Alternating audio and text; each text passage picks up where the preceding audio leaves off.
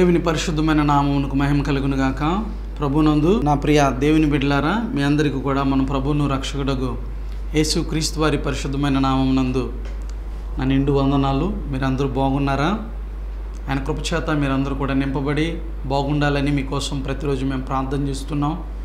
అలాగే ప్రతిరోజు ఉదయం అలాగే సాయంత్రం పూట కూడా మరి మీరు చేసే ఫోన్ కాల్స్ని బట్టి ప్రభువును స్తుతిస్తూ ఆయనకి మహిమను చెల్లిస్తున్నాను. కొందరు చక్కగా ప్రకటింపబడిన అంశాన్ని గురించి మరి పరిశుద్ధాత్మను గురించి ప్రకటించినప్పుడు కొందరు నాతో ఫోన్ చేసి కొన్ని విషయాలు చర్చించారు. సంతోషపడుతున్నాను, వారు బలపరచబడ్డారని. ఐపీసీ సహవాసం నుండి కొందరు, అలాగే ఎల్ఈఎఫ్ సహవాసం నుండి మరికొందరు, ఇలా పలు సహవాసాల నుండి మరి సేవకులు కానీ విశ్వాసులు కానీ ఫోన్ చేసి వారితో దేవుడు తన వాక్యం ద్వారా మాట్లాడుతున్నారని వారు పంచుకుంటున్న సందర్భాల్లో ప్రియులరా నిజంగా చాలా సంతోషం కలుగుతుంది. దేవుని నామానికి సమస్త మహిమ కలుగును గాక. మరి ప్రభు మహాకృపలో గడిచిన దినం మనం be still and know that I am God, ఓరకుండుడి నేనే దేవుడునని తెలుసుకొనుడి అనే అంశాన్ని ధ్యానించడం ప్రారంభించాం ఆయన కృపలో. మరి ఈ దినమందు కూడా అంశాన్ని మనం కంటిన్యూషన్ చేద్దాం. చూడండి, మూలవాక్యంగా కీర్తనల గ్రంథం 47వ కీర్తన 10వ వచనాన్ని చదువుకుందాం. కీర్తనలు 47వ కీర్తన 10వ వచనం. ఓరకుండుడి నేనే దేవుడునని తెలుసుకొనుడి, అన్ని జనులలో నేను మహోన్నతుడు నగుదును, భూమి మీద నేను మహోన్నతుడు నగుదును. ప్రార్థన చేసుకుందాం. మమ్మల్ని మిక్కిలిగా ప్రేమించిన మా ప్రియ పరమందున్న పరిశుద్ధుడైన తండ్రి, మీకు వందనాలు.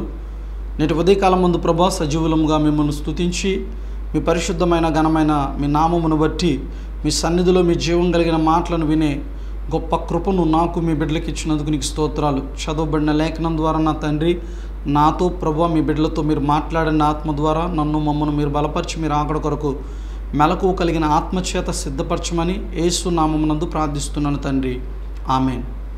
ప్రభునందు ప్రియ దేవుని బిడ్డలరా, గడిచిన దినమందు మనం దేవుని వాక్యాన్ని చక్కగా నేర్చుకుని ఉన్నాం. Be still and know that I'm God, ఓరకుండుడి నేనే దేవుడినని తెలుసుకొనుడి అనే ఆ మాటలో దేవుడు తనంటున్న ఆ మాటలో ఉన్న భావం, ఆ మాటలో ఉన్న సత్యం, అర్థాన్ని ప్రభు మహాకృపలో మనం నేర్చుకుంటూ ఒక విషయాన్ని మనం ప్రత్యేకంగా చూసాం. అదేమిటంటే దేవుడే మనకు సమాధానాన్ని ఇస్తాడు.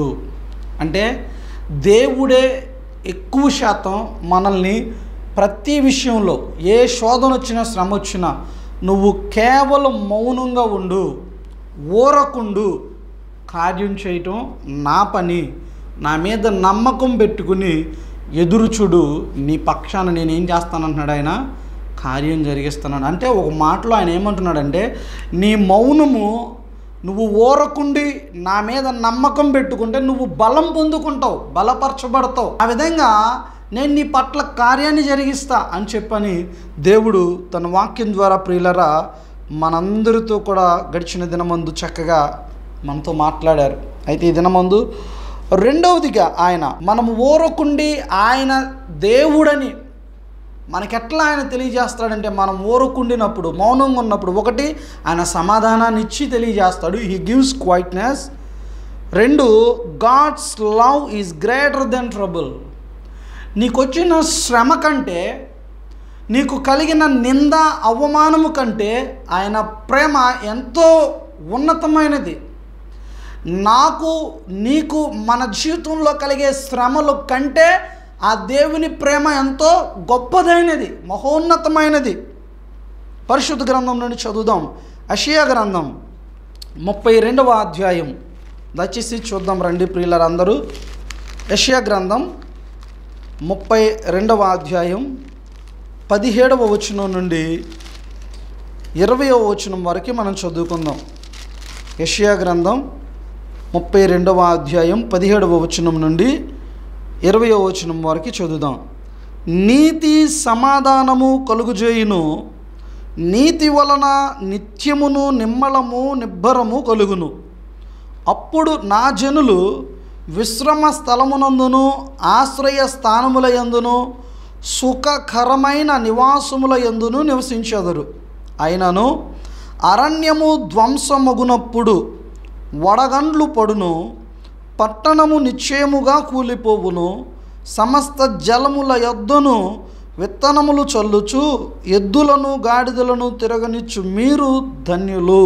ఆమేన్. దేవుని పరిశుద్ధ నామమునకు మహిమ కలుగునుగాక. God's provision is greater than your problems. God's purpose for you is greater than your heart attack. నేటి ఉదయకాలం ముందు ఈ లేఖనాలలో 17 నుండి 20 వచనాలలో ఉన్న సత్యం ఏమంటే, ప్రభునందు ప్రియులారా, మనం అర్థం చేసుకోవలసినది, నీకున్న సమస్యలన్నింటికంటే నీ దేవుడు నీకు ఇచ్చే ఆ సమకూర్పు ఉంది ఏదైతే ఉందో అది చాలా గొప్పది. నేను నిజంగా మన దేవుడు మహోన్నతుడు, ఆశ్చర్యకరుడు, గొప్పవాడు అని నమ్మితే, ఒక వ్యాధి నీకు వచ్చినప్పుడు, ఒక బాధ నీకు కలిగినప్పుడు, ఆ బాధ అమ్మో నా ప్రాణం పోయిద్దేమో, ఈ వ్యాధి ఇంకా నాకు తగ్గదేమో అని నిన్ను భయపెడుతుందంటే దాని అర్థం ఏంటో తెలుసా? నీ దృష్టిలో నీకు వచ్చిన వ్యాధి కంటే నీ దేవుడు చాలా తక్కువని, నీ వ్యాధి చాలా పెద్దదని, గొప్పదని, నీ దేవుని వల్ల కానిదని, కాబట్టే నువ్వు దానికి భయపడుతున్నావు.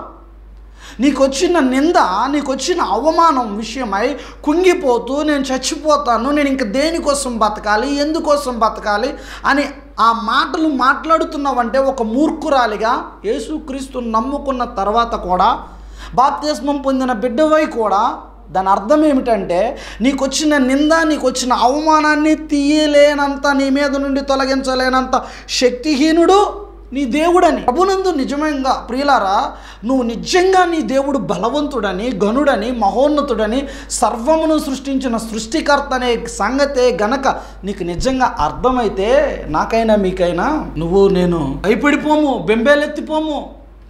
అప్పులు తీరవేమో, అప్పులు పాలైపోయాను, నాకు ఇంకా ఉద్యోగం రాదేమో, నా వయసు అయిపోతుంది, ఈ ప్రయత్నాలన్నీ విఫలమే, ఇంకా నా పంట ఇంకా పండదేమో, నా చెరువు పండదేమో, చేను పండదేమో, నాకు ఇంకా పిల్లలు పుట్టరేమో, లేదా నా ఈ రోగం తగ్గదేమో, ఇలాంటి ఆలోచనలకి నీలోకి చోటే ఉండదు ప్రియ సహోదరి సహోదరుడా.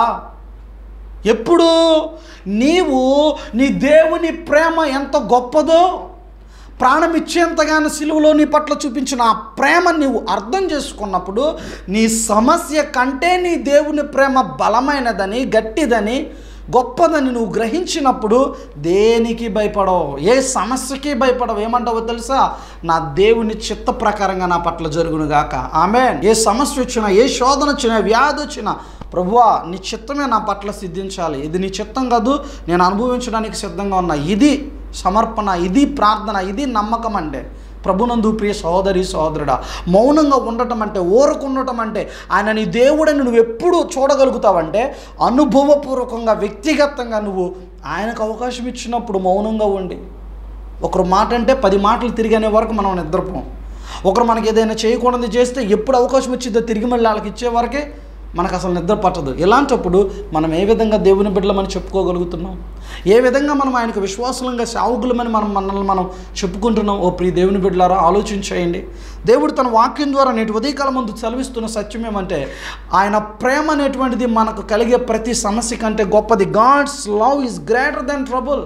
నీకు వచ్చే కష్టం కంటే, బాధ కంటే కూడా గొప్పదైనది నీ దేవుని ప్రేమ. అలాగే ఆయన ఇచ్చే సమకూర్పు, పోషణ అనేటువంటిది నీకున్న ప్రతి బాధకి, కష్టం కంటే కూడా, ఇంకో మాటలో చెప్పాలంటే అది గుండెల్లో నొప్ప, లేకపోతే వెన్నెముకలో నిప్ప, నరాల బలహీనత, ఏ వ్యాధి అయినప్పటికీ కూడా ఆ వ్యాధి కంటే, నీ శరీరంలో ఉన్న బలహీనత కంటే నీ దేవుని యొక్క సమకూర్పు, నీ దేవుని యొక్క ప్రేమ నీ పట్ల గొప్పదై ఉన్నది. ఆ ప్రేమను నువ్వు అనుభవిస్తే ఆత్మీయంగా ఆటోమేటిక్గా నీ శరీరంలో ఉన్న ప్రతి రుగ్మత, వ్యాధి, బలహీనత నజరేయుడైన యేసు నామములో ప్రతి చీకటి శక్తి తొలగిపోయింది. ఆమేన్. నేటి ఉదయకాలం ముందు ఈ వాక్యం వింటున్న ఓ నా ప్రియ సహోదరుడు సహోదరి, కీర్తనల గ్రంథం 62వ కీర్తన 8వ వచనాన్ని కూడా చదువుదాం. చూడండి ఒకసారి నాతో పాటుగా. 62వ కీర్తన 8వ వచనాన్ని చదువుకుందాం. దయచేసి పరిశుద్ధ గ్రంథాన్ని కలిగిన ప్రతి ఒక్కరు కూడా నాతో పాటుగా చూడవలసిందిగా ప్రేమతో మనవి చేస్తూ ఉన్నాను. 62వ కీర్తన 8వ వచనము. జనులారా, ఎల్లప్పుడూ ఆయన యందు నమ్మిక ఉంచుడి, ఆయన సన్నిధిని మీ హృదయములు కుమ్మరించుడి, దేవుడు మనకు ఆశ్రయము. ఆమేన్. ప్రభునందు నా ప్రియ సహోదరి సహోదరుడా, ప్రతి సందర్భములో, ప్రతి సమయమందు మనలో కావాల్సింది ఏంటంటే మన దేవుని మీద మనకు నమ్మకం అనేది ఆయన యందు మనం ఉంచకుండా ప్రియులరా, ఆయన మన పట్ల ఏ కార్యాన్ని కూడా జరిగించడో, ఆయన జరిగించాలని మనం ఆశపడకూడదు. ఎందుకంటే నమ్మకం అనేది నువ్వు దేవుని మీద కలిగి ఉన్నప్పుడు మాత్రమే నీ పట్ల ఆయన కార్యాలు జరిగించేవాడిగా ఉన్నాడు. ప్రభునందు ఓ నా ప్రియ సహోదరి సహోదరుడా, నేటి ఉదయకాలం ముందు ఈ వాక్యం ఉంటున్నటువంటి నా ప్రియ దేవుని బిడ్డలారా, మరొక వాక్యాన్ని కూడా మనం చదువుదాం. చూడండి, 107వ కీర్తన 29వ వచనాన్ని కూడా మనం చదువుకుందాం. 107వ కీర్తన 29వ వచనము. ఆయన తుఫానును ఆపివేయగా దాని తరంగములు అణిగిపోయెను, అవి నిమ్మళమైనవని వారు సంతోషించిరి, వారు కోరిన రేవునకు ఆయన వారిని నడిపించెను. ఆమేన్. మనందరికీ కూడా చాలా బాగా సుపరిచితమైనటువంటి లేఖన భాగం. క్రొత్త నిబంధనలో ప్రియులారా మనం చూసినట్లయితే, ఈవెన్ ఇప్పుడు ఇక్కడ ప్రకటింపబడిన ఈ మాట పాత నిబంధన ఉంది. ఇప్పుడు మనం చదివిన ఈ వాక్యాన్ని మనం చూసినట్లయితే, ఆనాడు ఎర్ర సముద్రం ఎదురైనప్పుడు అరణ్యంలో ప్రయాణిస్తున్న క్రమంలో ఫరో మరి వెనక నుండి ఫరో సైన్యం తరుముకుంటూ వస్తుంది ఇశ్రాయేలును చిక్కించుకోవడానికి. ఎదురుగుండా చూస్తే ఎర్ర సముద్రం. ఏం చేస్తారండి ప్రియులారా? వారు సనుక్కోవడం మొదలుపెట్టారు, దేవుని శక్తిని తక్కువ చేసి మాట్లాడడం మొదలుపెట్టారు. ప్రియులారా, ఆనాడు వారు చేసిందే మన పితరులు చేసిందే నేడు మనము చేస్తున్నాం. శ్రమ వచ్చేవరకు, కష్టం వచ్చేవరకు, నింద అవమానాలు వచ్చేవరకు చక్కగా ప్రార్థన చేస్తున్నావు, క్రమం తప్పకుండా ఆరాధనకు వస్తున్నావు. కానీ ఎప్పుడైతే ఒక శ్రమ వస్తుందో, ఓ శోధన వస్తుందో నీ కళ్ళ ముందు, లేదా నీ కుటుంబంలో జరగకూడదు ఏదైనా జరిగి, లేదా నీకు అనారోగ్యం వచ్చేటప్పటికి ఏం చేస్తున్నావో తెలుసా? దేవుడు ఏం చేశాడు? ఎందుకు ఇంకా దేవుడి దగ్గరికి దేవుడి దగ్గరికి వెళ్ళకపోయినా వారి జీవితాలు బాగున్నాయి, వారు మంచి ఇళ్ళు కడుతున్నారు, కార్లు కొంటున్నారు, మంచి మంచి సంబంధాలు వస్తున్నాయి. ఇలా లోక సంబంధంగా కంపేర్ చేసుకుంటున్నావు. నువ్వు లోకస్తులతో నువ్వు కంపేర్ చేసుకుంటున్నావు. కానీ ఒక సత్యాన్ని నువ్వు గుర్తించట్లా.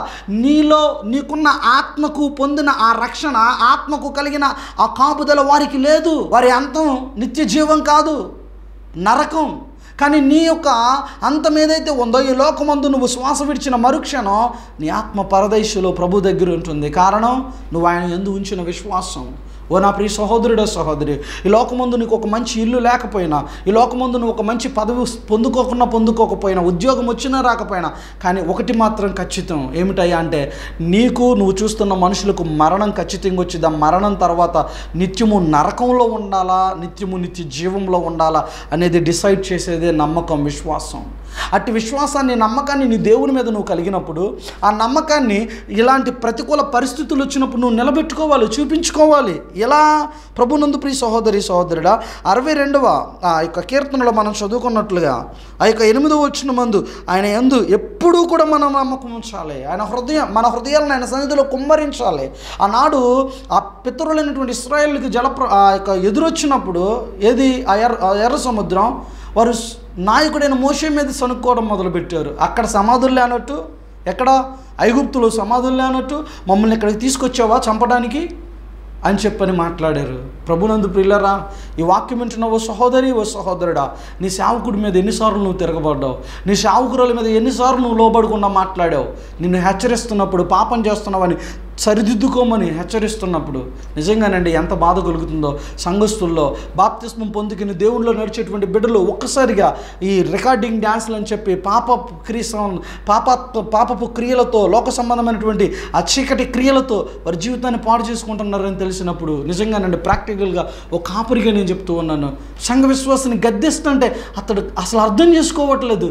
నా పాపం ఏదో నా మీదే ఉంటుందిలే, నేను మాత్రం డ్రామాలోకి వెళ్ళాల్సిందే. ఏంటిది ప్రియులరా? ఆలోచించండి. ఎంతగా ఆ యొక్క దుష్టుని సంబంధమైనటువంటి ఆ క్రియలతో తన జీవితాన్ని పాడు చేసుకుంటున్నాడు బాప్తిస్మం పొందుకున్నటువంటి వ్యక్తి.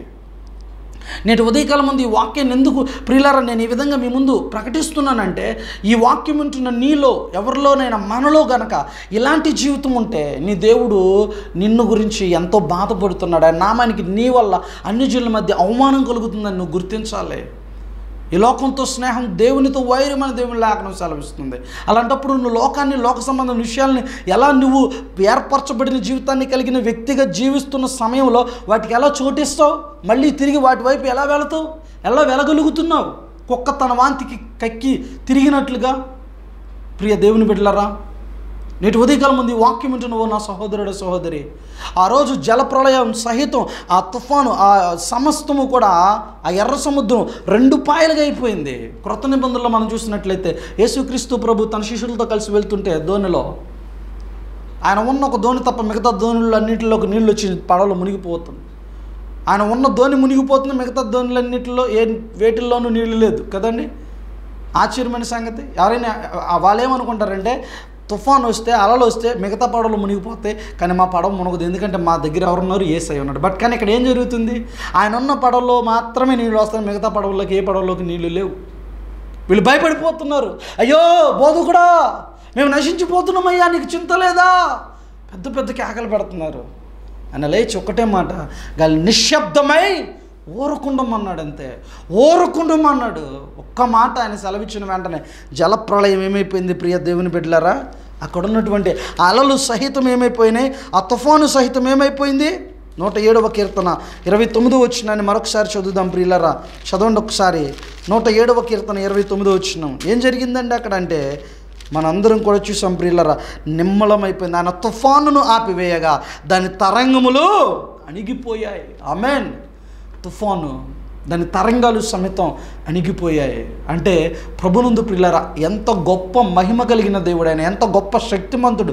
ఆయన సృష్టిలో భాగము కాబట్టి సముద్రము కూడా ఆయన సృష్టికర్త కాబట్టి ఆయన మాటకు లోబడింది. మరి నేటి ఉదయకాలం ముందు ఈ వాక్యం వింటున్నా నీవు నేను కూడా ఆయన సృష్టిలో భాగమే.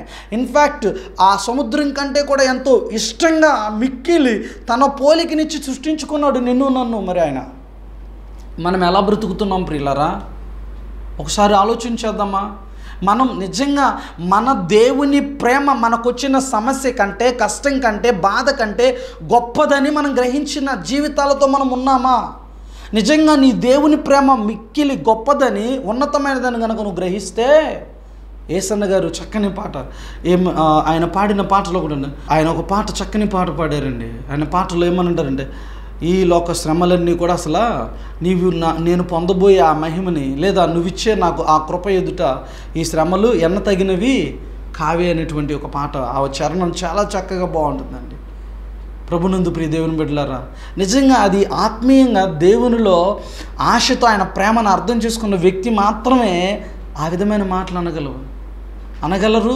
ఆ విధమైనటువంటి అనుభవాన్ని కూడా అనుభవించగలరు. ప్రభునందు ప్రియులారా, దేవుని మీద తిరగబడుతున్నారా, సనుక్కుంటున్నారా, లేక ఆయన కొరకు నిందలైన, అవమానాలైన, శ్రమలైన, హింసలైన భరించడానికి సిద్ధంగా ఉండి నేను ధన్యుణ్ణి, ఆయన నిమిత్తం హింసింపబడితే అని చెప్పని గర్వంగా ప్రభు కొరకు నిలబడుతున్నారా? నేటి ఉదయకాలం ముందు ఒక్కసారి మనల్ని మనం ప్రభునందు ప్రియులారా ఆలోచన చేసి పరీక్షించుకుందాం, పరిశీలించుకుందాం. వాక్యం వింటున్నటువంటి నా ప్రియ దేవుని బిడ్డలారా, పరిశుద్ధ గ్రంథం ద్వారా దేవుడు తన ఆత్మ ద్వారా నీతో నాతో మాట్లాడుతూ ఉండగా, he make the storm and A com so that the waves thereof are still. God will calm the worst storms of your life.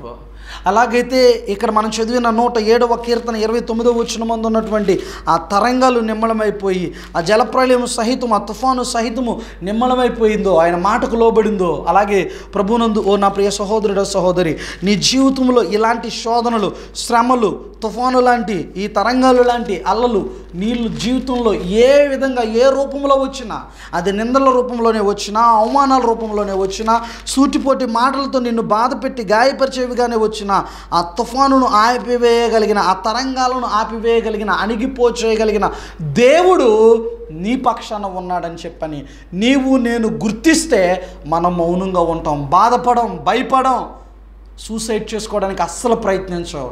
ఎందుకు? నా దేవుడు నాకు వచ్చిన శ్రమ కంటే, నా మీద మోపబడిన నింద కంటే, అవమానం కంటే గొప్పవాడాయన.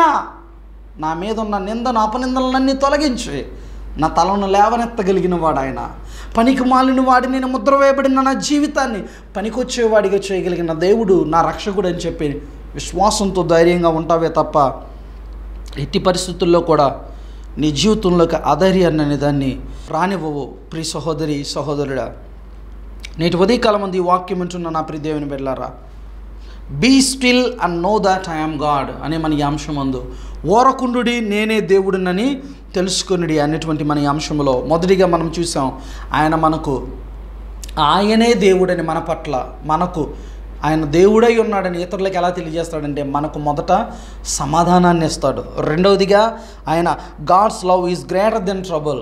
రెండవదిగా ఆయన మన పక్షాన ఉన్నాడని, మనకొచ్చిన సమస్యలో, శ్రమలో, శోధనలో, నిందనలో ఆయన ప్రేమ గొప్పదని, ఆ సమస్య కంటే, నింద కంటే, కలిగిన అనారోగ్యం కంటే నువ్వు గ్రహించినప్పుడు నీ దేవుడు ఏమిటాయన నీకు అర్థమవుతాడు. అన్ని జనుల మధ్య నామానికి మహిమ కలుగుతుంది. మూడవదిగా ప్రియులరా, hearing his still small voice. రాజుల మొదటి గ్రంథము 19వ అధ్యాయం 12వ వచనాన్ని చదువుదాం.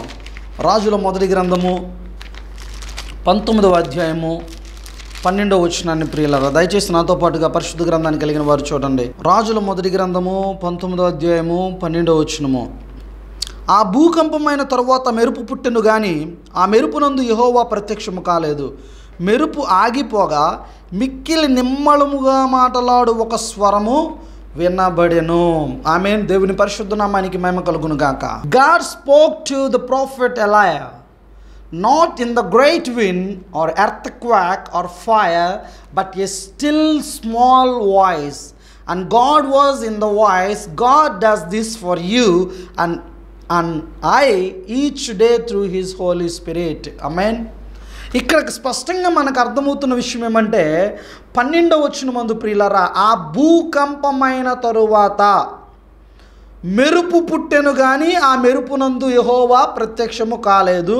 మెరుపు ఆగిపోగా మిక్కిలి నిమ్మళముగా మాట్లాడు ఒక స్వరము వినబడెను. ఆమేన్. ఇక్కడ భూకంపం కలిగింది. భూకంపం కలిగిన సమయంలో దేవుని వాక్ అక్కడ ప్రత్యక్షత కాలేదు. అలాగే ప్రియులారా, మెరుపు పుట్టింది. ఆ మెరుపులో కూడా దేవుడు మాట్లాడలేదు. కానీ ఆ మెరుపు అయిపోయిన తరువాత మిక్కిలి నిమ్మలముగా మాట్లాడే ఒక స్వరం అంట ఆయనకి వినబడిందంట. అంటే ప్రభునందు ప్రియ సహోదరి సహోదరుడా, నీ జీవితంలో ఇలాంటి భూకంపం లాంటి పరిస్థితులు లేదా ఈ మెరుపు లాంటి పరిస్థితులు, అలజడులు నీ జీవితంలో ఎదురైనప్పుడు ఆయన మౌనంగా ఉన్నాడు అని చెప్పని, నిన్ను విడిచిపెట్టాడని చెప్పని, నన్ను విడిచిపెట్టాడని మనం అనుకోకూడదు. ఎందుకంటే ఆయన నీతో మాట్లాడడానికి ఆయన సిద్ధపడుతున్నాడు. నువ్వు ఆ సమయంలో ఓర్పుతో, సహనంతో ఎదురు చూడాలి. ఎప్పుడైతే నీవు నేను అలా అంటామో, మనము ప్రతి ఒక్కరితో కూడా తన పరిశుద్ధాత్మ ద్వారా దేవుడు మనతో మాట్లాడతాడు, మనల్ని బలపరుస్తాడు, మనల్ని లేవనెత్తుతాడు, మనల్ని నడిపిస్తాడు. సంఖ్యాకాండము 9వ అధ్యాయం 8వ వచనాన్ని కూడా చదువుకుందాం ప్రియులారా. సంఖ్యాకాండము 9వ అధ్యాయం 8వ వచనాన్ని చదువుకుందాం. దయచేసి చూడండి. సంఖ్యాకాండము 9వ అధ్యాయము 8వ వచనము. మోషే నిలువుడి, మీ విషయములో యెహోవా ఏమి సెలవిచ్చునో నేను తెలుసుకుందునని వారితో చెప్పెను. Let your heart ponder and meditate upon the awareness of God Almighty. Look to Jesus and receive his calmness, his undisturbed peace and rest. My dear brothers and sisters, today morning, as a servant of God, I am saying with you all, when we will wait in the presence of God like Moses or like Elijah, same if we do in our life also, when we will face like problems like earthquake, definitely my dear brother and sister, God will speak to you. He may not speak to you at the time of earthquake problems when you are facing, or maybe at the time of cyclone problems that you are facing in your life, but definitely God will speak to you after that with a small voice, like how he spoke to Elijah. నా ప్రియ సహోదరుడో సహోదరి, నీ జీవితంలో ఒక గొప్ప భూకంపం లాంటి లేదా జలప్రళయం లాంటి శ్రమ, శోధన, గొప్ప బాధ నీకు కలిగినప్పుడు, వ్యాధి నువ్వు అనుభవిస్తున్నప్పుడు, నీ దేవుని యొక్క సమాధానం నువ్వు పొందుకోలేదని ఒకవేళ కృంగిపోతుంటే, నీకు దేవుడి ఈ లేఖనాల ద్వారా ఇచ్చే ధైర్యం ఏమిటంటే, ఆనాడు జలప్రళయం కలిగినటువంటి సందర్భం ముందు దాన్ని రానిచ్చాడు, ఆ తుఫాను రానిచ్చాడు. కానీ ఎప్పుడైతే వీరు బెంబేలెత్తిపై కేకలు పెట్టారో అప్పుడు అంటున్నాడు కదా, ఎంతకాలం మీ మధ్య నేను ఉంటాను అల్ప విశ్వాసులారా అని మాట్లాడుతున్నాడు. ప్రియులారా, నేటి ఉదయకాలం ముందు పరిశుద్ధాత్మ దేవుడు కూడా నీతో నాతో మాట్లాడుతున్న మాట ఏమిటంటే, అల్ప విశ్వాసంగా మనం ఆయన సన్నిధిలో ఉండకూడదు. ఆయన ఏమిటో మన మధ్య, అన్యజనుల మధ్య నివసిస్తున్న మన ద్వారా తన నామాన్ని మహిమ తెచ్చుకోవడానికి ఆయన సంసిద్ధుడిగా ఉన్నాడు. అయితే మనం ఊరకుండి ఆయన మన దేవుడని తెలుసుకొనుటకు గాను మనం మౌనంగా ఉండే ఆయన మీద నమ్మకంతో ఆధారపడి జీవించాలి. ఆ విధంగా మనం జీవించినప్పుడు ప్రభునందు నా ప్రియ దేవుని బిడ్డలారా, ఆయన మనకు చక్కని సమాధానాన్ని, అలాగే మన శ్రమల్లో ఆయన ప్రేమ ఉన్నతమైనదని మనం అర్థం చేసుకునే విధంగా చివరిగా ఆయన మనకు ఒక మెల్లని స్వరంతో, చిన్న స్వరంతో ఆయన మాట్లాడి నీకున్న పరిస్థితులన్నింటినీ కూడా నిమ్మలపరిచి నీ పక్షాన కార్యం జరిగించడానికి ఆయన సంసిద్ధుడిగా ఉన్నాడు. అట్టి దేవునికి మనల్ని మనం అర్పించుకొని కీర్తనకారుడు సెలవిచ్చినట్లుగా 46వ కీర్తన 10వ వచనమందు ఓరకుండుడి నేనే దేవుడునని తెలుసుకొనిడి, అన్ని జనులలో నేను మహోన్నతుడు నగుదును, భూమి మీద నేను మహోన్నతుడు నగుదును. ఆమేన్. మనం దేవుని సన్నిధిలో ఆయన ఎదుట ఆయన బిడ్డలమని చెప్పుకుంటూ జీవించే మనం ఎటువంటి శోధన వచ్చినా, శ్రమ వచ్చినా మనం మౌనంగా ఊరకుండి మన దేవుడు మన పక్షాన కార్యం జరిగించే వరకు నమ్మకంతో ఎదురు చూసే జీవితాలు కలిగి ఉందాం. అట్టి విధంగా జీవించడానికి తగిన బుద్ధి జ్ఞానమును పరిశుద్ధాత్మ దేవుడు నేటి ఉదయకాలం ముందు ఈ వాక్యమైన ప్రతి బిడ్డకు దయచేయునుగాక. ఆమేన్. ప్రార్థన చేసుకుందాం. మమ్మల్ని మిక్కిలిగా ప్రేమించిన మా యేసయ్య, ఉదయకాలం ముందు ప్రభు ఎందరైతే ఈ వాక్యాన్ని విన్నారో ఆ ప్రతి బిడ్డను కూడా మీరు దీవించండి, ఆశీర్వదించండి. విత్తబడిన ప్రతి విత్తనం మంచి నేలను పడిన విత్తనం వలె ఫలింపునివ్వండి. అభివృద్ధి చెందే విధంగా మా ఆత్మీయ జీవితాలను మీరు చేయండి. ప్రభువా, బలహీనతల్లో ఉండి బాధపడుతూ అధైర్యపడుతూ నాయన ప్రతికూల పరిస్థితులను ఎదుర్కొంటున్న ప్రతి సహోదరుడిని మీరు విడిపించండి, నడిపించండి, బలపరచండి. మేము మూరకుండినప్పుడు, మౌనంగా ఉన్నప్పుడు, నీ మీద నమ్మకంతో మేము ఎదురు చూసినప్పుడు నీవు మా దేవుడు అని అన్ని జనులు తెలుసుకున్నట్లుగా మా పక్షాన మీరు కార్యం జరిగించేవాడిగా, ఎల్లప్పుడూ అన్ని వేళల సంసిద్ధుడిగా ఉన్నవని మరొకసారి నాతో మాట్లాడి బలపరిచినందుకు మీకు కృతజ్ఞతాస్తుతి స్తోత్రాలను చెల్లిస్తూ, మీరు అక్కడ ఆలస్యమైతే మరొకసారి మేమందరము చేరి ఇట్టి విధంగా నీ జీవం కలిగిన మాటలు వినడానికి తగిన సమయాన్ని ఇమ్మని మా రక్షకుడు మీ కుమారుడు యేసు క్రీస్తు వారి పరిశుద్ధమైన నామమునందు స్తుతించి విశ్వాసంతో ప్రార్థిస్తున్నాము తండ్రి. ఆమేన్. దేవుడు మిమ్మల్ని అందరినీ కూడా దీవించి ఆశీర్వదించునుగాక. ప్రియ దేవుని బిడ్డలారా, మీకు ఎవరికైనా ప్రత్యేకమైన ప్రార్థన అవసరతలు ఉన్నట్లయితే మీకు కనబడుతున్నటువంటి నెంబర్ని సంప్రదించండి. మీ కొరకు మేము ప్రార్థన చేస్తాం. అలాగే మా గురించి, మా పరిచర్య గురించి, మా కుటుంబం గురించి మీ అనుదిన ప్రార్థనలో జ్ఞాపకం చేసుకోనండి. ప్రియులారా, మీలో ఇంకెవరైనా మన యూట్యూబ్ ఛానల్ని Remy India for Jesus, REMI Remy India for Jesus అనే మన ఛానల్ని సబ్స్క్రైబ్ చేసుకోనకపోతే దయచేసి సబ్స్క్రైబ్ చేసుకోనండి. మీ స్నేహితులకు, శ్రేయోభిలాషులకు తెలియచేయండి. దేవుడు మిమ్మల్ని అందరినీ దీవించునుగాక. Thank you.